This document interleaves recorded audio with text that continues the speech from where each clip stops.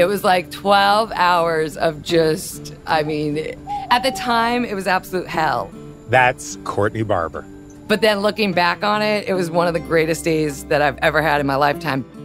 I want to start this episode talking to Courtney because she represents everything that there is to love about the Bronco.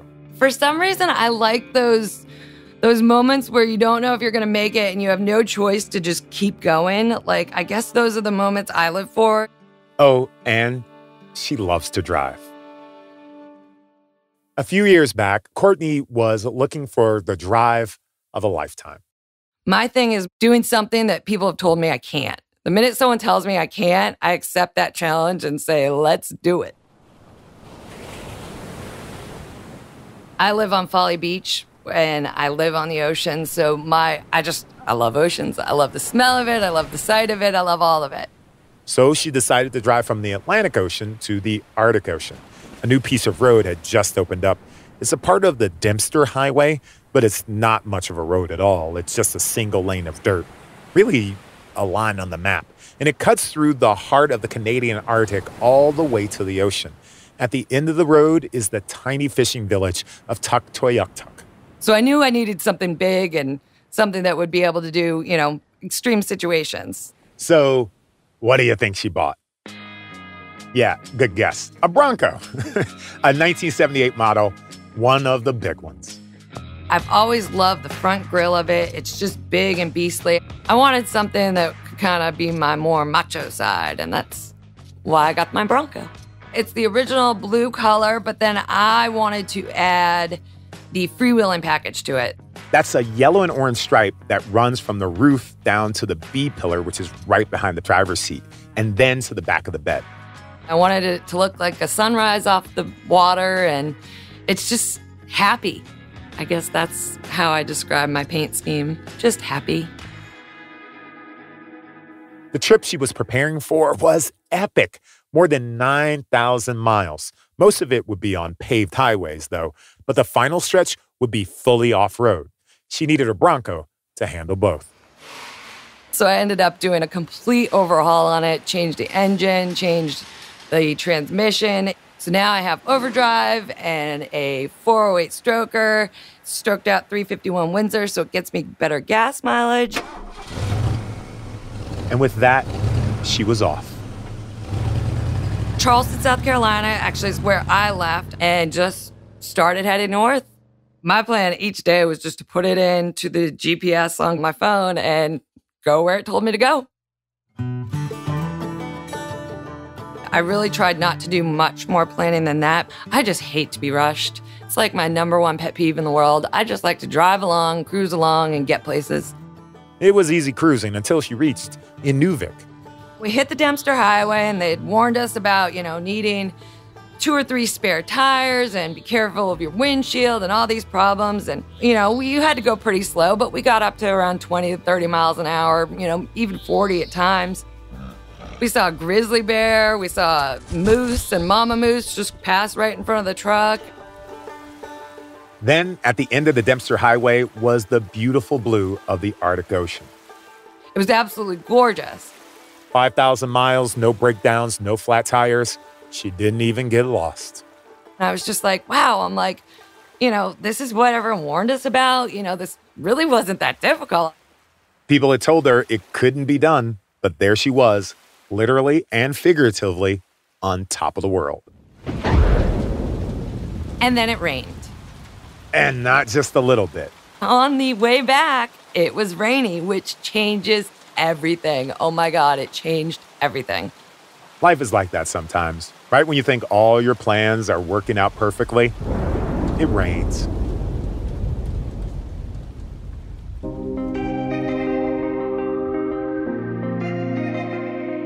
This is Bring Back Bronco, the untold story. I'm Sonari Glinton. We're retelling the history of the Bronco with one driving question.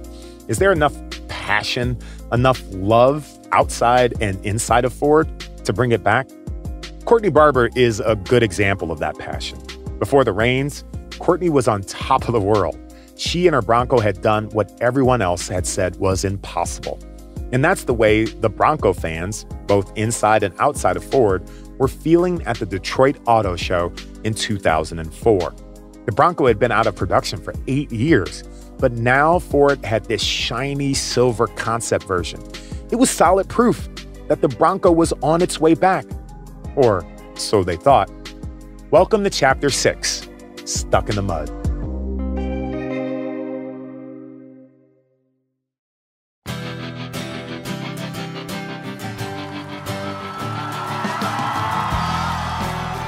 Revealing that concept was a huge moment.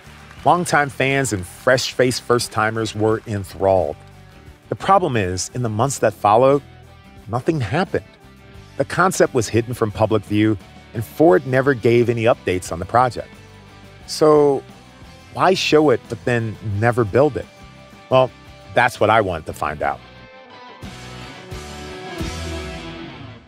My first stop is the Bronco Underground, the unofficial gang of Ford employees scheming to bring back the Bronco. How did this so-called underground get started at the company? Well, there was a planning project of just how many SUVs should we have at the Ford Motor Company on the Ford brand. And at the time, there were how many? There were 3, Escape, Explorer, and Expedition. We all kind of looked at each other and said, oh, this is the time. Let's bring it back. And it is... Being Bronco. Yeah, bring it back. I'm sitting with Tom Patterson, a key member of the Bronco Underground. I picked Ford right out of school. And yeah, the rest is history. I think I mark 32 years at the end of this year. Oh, congratulations. With Ford, so yeah. Tom's an older dude, short cropped gray hair. He's short and full of energy. You figure out pretty quick he's probably smarter than you are, but he does this self-deprecating aw shucks routine just to make you feel at ease. No, in 2004, the Ford puts out a concept of you roll your eyes and like in exasperation for somebody who's been trying to get a project on the road for many. Nothing happened. We just showed the concept. How did that feel? I mean, like, because there's a big, and this is days of big auto shows, by the way. Yeah. What Tom and I are talking about is that watershed moment, the now infamous Bronco concept car. It actually made a reappearance a few years ago, showing up in the movie Rampage with Dwayne "The Rock" Johnson. Now, don't worry if you didn't see it. The movie, much like the concept car, was all sizzle, no steak.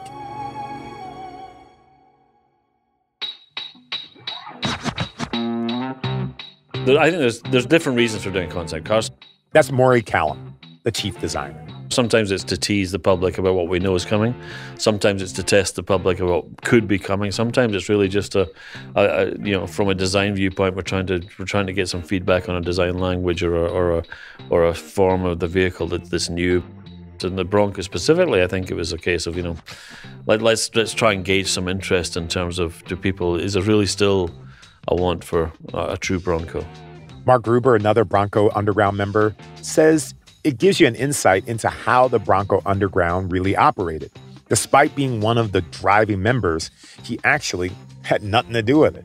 It wasn't really marketing driven at that point. Other people, kind of, probably honorary Bronco Underground type members where they're just like, hey, we want to bring this back. What can we do? Let's develop a concept vehicle and people will go crazy and then maybe it'll turn into an actual production vehicle. The challenge on that one was it was strictly a concept. It wasn't really developed to go put that into production. So even though there was a lot of support and excitement about it, there's nothing Ford really could easily do at that point. They had once again answered the marketing question, will people buy it? But come up short on the production question, how are we going to build it? It was around this time that a new member joined the Underground, Chris Ring. With him on board, they set out on attempt number 3. Because, hey, third time's the charm, right? I can't say for certain that Chris Ring was the quarterback of his high school football team and that he dated the head cheerleader, but it wouldn't surprise me. Now, for the Underground, he has another quality that is way more important than his looks. In fact, Chris is uniquely qualified to answer the question, how can we build this thing?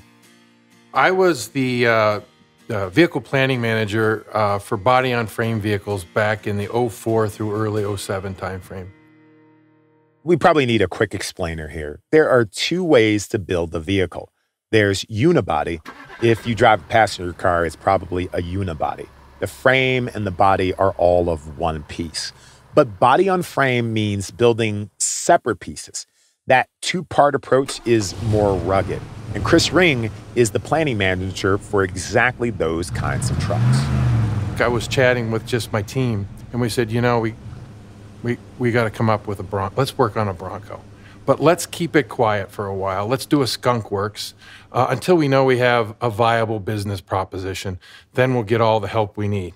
The first thing Chris did was put a new spin on the excitement created by the concept car.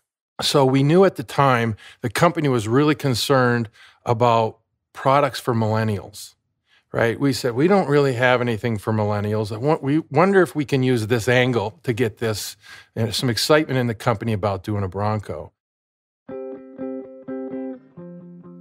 And what we knew was in 2004, there was a great concept that was introduced at the North American International Auto Show. And it resonated like crazy with millennials. We said, great, that's a hook we can use. Then they dug into the details. And so we had somebody from the design studio actually find the data for that auto show property, and we stretched it over what we called the T6 platform, which was a platform that was being used for the Ranger and the Everest SUV outside of North America. And it was just being developed, and it was a perfect fit. And then we did the package work, the engineering around, what the occupant space looked like and all of that. And things really were falling together. Now, those engineering particulars are not trivial matters. An efficient production plan, in this case, one that piggybacks on another product, is crucial if you're going to make money in the car business. We actually ended up, I remember, in the basement of the design center with the vice president of design at the time. And we went through the proposal, and he said, oh, this is a no-brainer. We've just got to do it. All this took a year. It was now 2006. But still, Chris wasn't ready to take his millennial Bronco public. He wanted to stay under the radar for a little while longer. And the reason was, the minute you get something sanctioned to go work on, you got a lot of reviews with a lot of people, and it can slow things down. Time was becoming their enemy. The T6 platform they'd hoped to use was in its final design stage. They needed to stake their claim before someone else did.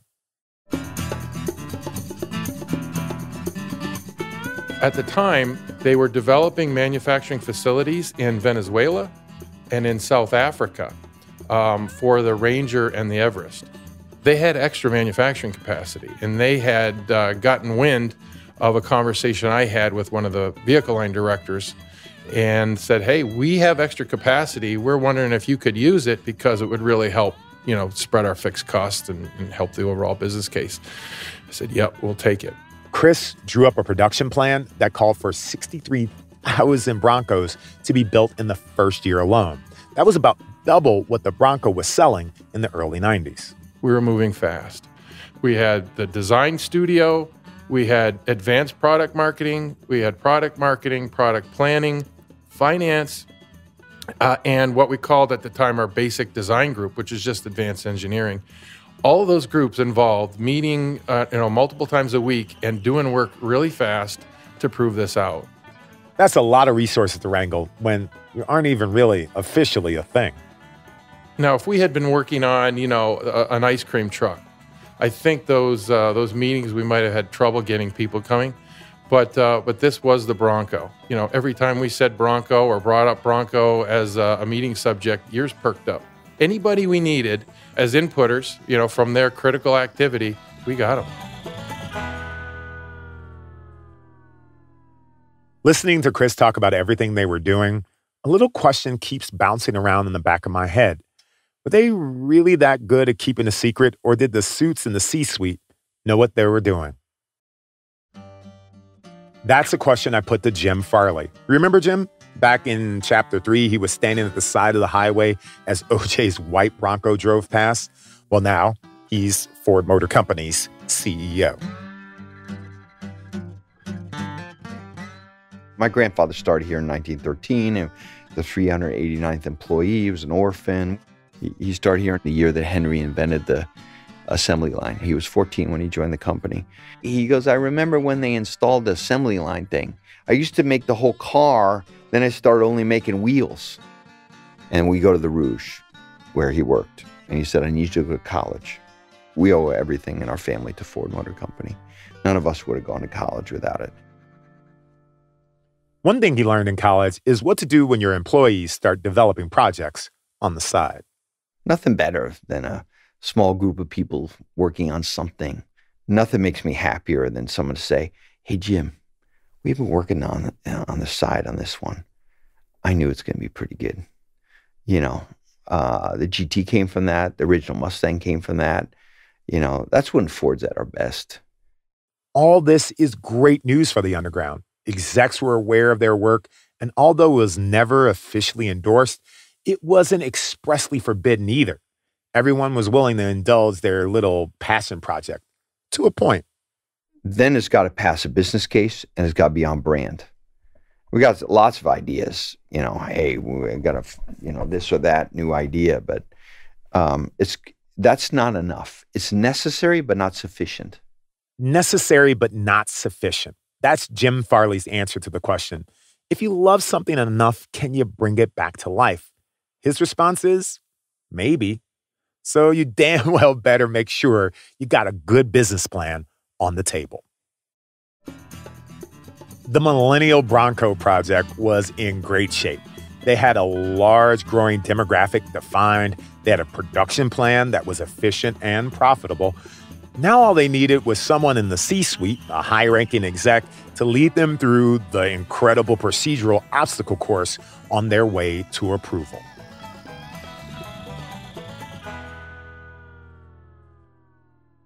So we got to a point where we were ready to review the proposal with sort of the senior management of product planning. We had the investment. We had negotiated manufacturing capacity, all the things you would normally have to prove you have a viable business proposition to be added to the cycle plan. The cycle plan is the master document that lists all of Ford's products. It details how many of each vehicle will get produced each year. It lists what factory will build them and for how long. Now, if you're in the cycle plan, you are a real thing. If you're not, you're just an idea in the wilderness. So the head of product planning at the time was a guy by the name of Ed Ostrowski. He was our last hurdle within our organization before we would then take it to a higher level for potential inclusion into the cycle plan. And if you can get past Ed, then there's got to be something to the proposal. So we sat with him, we had our presentation, and he peppered us. And we had an answer for everything. Chris showed me the white 3-wing binder he took to the meeting. It's about 3 inches thick, and written on the spine in black Sharpie, it says, Millennial Bronco. Inside, there are design drawings, manufacturing specifications, cost estimates for individual parts, and a marketing strategy. We even thought a little bit ahead. What would a derivative look like? So we laid out a truck, we laid out a 4-door to have plans for the future. Ed Ostrowski went through every single page. We finally got to the end, and he looked almost tired. Like, he gave every question he could possibly think of, and we really had it down. Having the head of product planning sign off on your idea is the golden stamp of approval. The only thing left was the christening. That would happen at the meeting of the vice presidents. So that would have been around the early 2007 timeframe. So with about a 4 or 5 year horizon to develop it, we'd be looking at 2011 or 2012. So yeah, we were on cloud 9, which quickly turned to a dark, rainy cloud when we found out we weren't going to have that opportunity. You see, something happened between the presentation in Ed's office and the meeting of the vice presidents. The Millennial Bronco project never got there.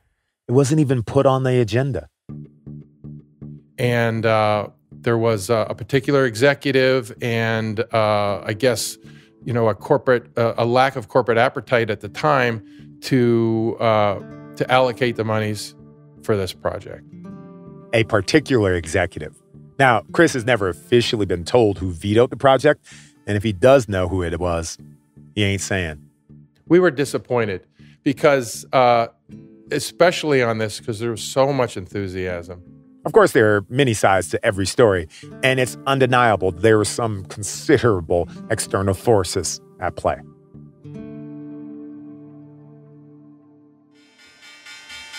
The stock market suffered one of its worst days in years Monday. On September 15, 2008, what we now call the subprime mortgage collapse began. The Dow Jones Industrial Average lost more than 4%, plummeting 504 points to settle at 10,915. Billions of dollars disappeared from the economy overnight. Monday's plunge was the sixth largest point drop ever. That started a domino effect impacting every industry in the country, including, in a big way, car sales. The American people are concerned about the situation in our financial markets and our economy, and I share their concerns. Now, just to be clear of the sequence of events here, the Millennial Bronco was shot down a number of months before the collapse, but the winds of the recession were already blowing strong. Ford, like all manufacturers, were shoring up their position and making sure they weren't overextended. Because we'd be looking ahead at how much money we would be wanting to spend, both in capital investment and engineering resources, people. I obviously wouldn't have the purview, but folks at the higher level would know what our plans were. We would be needing to conserve some cash, maybe not do as much hiring as we would like. And so, resource constraints, capital constraints, they came into play, unfortunately, at that time. Any chance of reviving it died the next year. The big three, Ford, General Motors, and Chrysler, were all hovering on bankruptcy. That's Bailey Sassoy Moore, my Detroit history expert. The federal government has taken extraordinary measures to address the challenges confronting our financial markets. Literally, the federal government under President Bush has to come in and bail out the auto industry because they recognize that if auto goes down, Michigan goes down. As our recent actions demonstrate, my administration is focused on meeting these challenges. Both General Motors and Chrysler accepted the government-funded bailout packages. Ford did not. It's a time Jim Farley remembers very well. When we didn't get the bailout, when we worked ourselves to save our own company, we knew not only we were running a great business, but we took tremendous pride in that moment. But with all that internal belt tightening and with the entire industry in a tailspin, launching a new Bronco was not even worth discussing. That began a long, dark period, 6 years, where the fabled Bronco Underground could get no traction.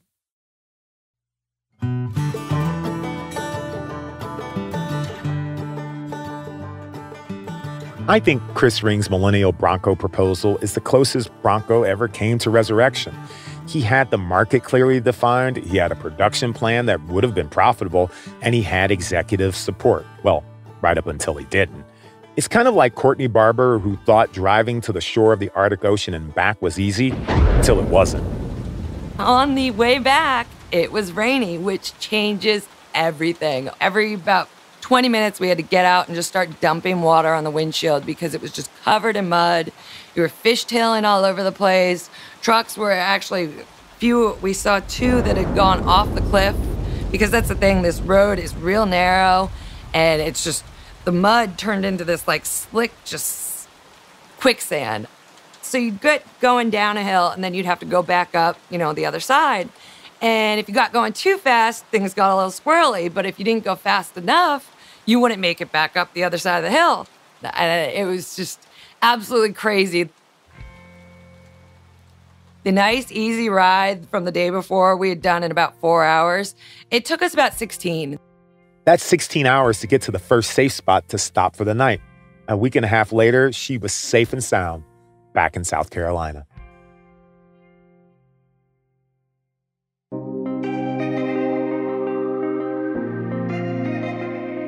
The The Bronco Underground drove through quite a few thunderstorms of their own as they worked to bring back the Bronco. But if you love something enough, and if you're patient enough, you can bring it back to life. And so my first question was, can we do anything on the second vehicle? And he said, yep, anything. I said, we can do a Bronco. That is next on Bring Back Bronco, the untold story. I'm Sonari Glinton. Be sure to subscribe on Apple Podcasts, Spotify, Google Podcasts, or wherever you listen.